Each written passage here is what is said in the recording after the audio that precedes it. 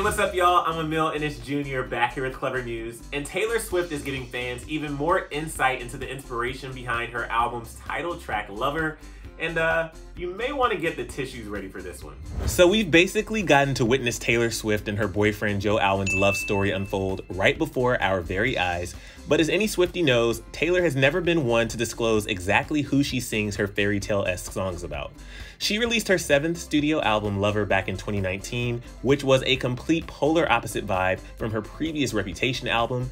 Naturally, fans knew that Taylor was feeling something much different than ever before. But now Taylor is opening up about the inspiration behind the album's title track, Lover, about two lovers who fall in love and start a life together with their own traditions and memories. After Lover made it onto the 10 Songs I Wish I'd Written list at the 2020 Nashville Songwriter Awards, Taylor went into detail about how she came about writing the heartfelt song, explaining that the inspiration came from, quote, two people choosing to spend their life together and making their own traditions. Although she stands true to her previous ways by not actually name-dropping her boyfriend Joe Alwyn of almost 4 years, Taylor also referenced her past heartbreak from failed relationships and how your person chooses you regardless of the pain you've endured in the past. Taylor has previously admitted that her favorite line in the song is the bridge, which reads, "Ladies and gentlemen, will you please stand? With every guitar string scar on my hand, I take this magnetic force of a man to be my lover." I really wanted the bridge to sound like when people write their own vows and they kind of change certain traditional parts of the vows to fit them or their relationship. She also confirmed what many Swifties had assumed, in that guitar string scars doesn't just mean that her hands are battered from strumming an acoustic guitar. Obviously, I have a lot of guitar string scars on my hands from tuning and changing strings over the years, but there's also the symbolic part of it, which is I've written a lot of breakup songs and songs about letdowns and bad times and stuff. So you kind of would hope that if somebody's going to choose you, they're going to choose you along with all the things that have hurt you in the past and all the damage. And if you're going to choose someone, you're going to do the same for them. All right, quick courtesy check-in just to make sure that your tears aren't consuming your eyes yet. And if you've already gone through a box of tissues, feel free to pause and grab some more.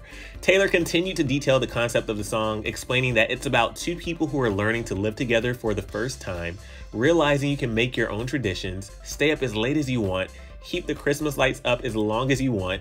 You can let your friends stay over if the night goes on too long, because this is your life and your family that you are choosing.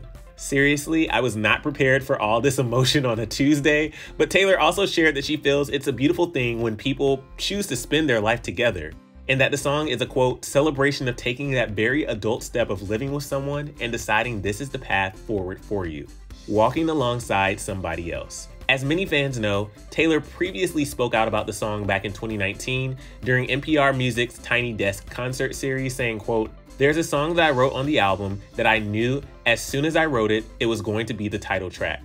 She added that this song magically came to her, quote, "just middle of the night. I'm in my PJs stumbling to the piano as I got this idea, and the song just happened really quickly." Based on Lover and the rest of the songs on the album, this time around is clearly different, and we love to see Taylor on cloud 9 in her happiest state. But to find out why Taylor's music was recently criticized, click right over here for another Clevver video, and then let me know your thoughts on Taylor's inspiration behind Lover down in the comment section below. I'm your host, Emile Ennis Jr. You can find me on Instagram at Emile Ennis Jr., and I'll see you soon right back here on Clevver. Bye, guys.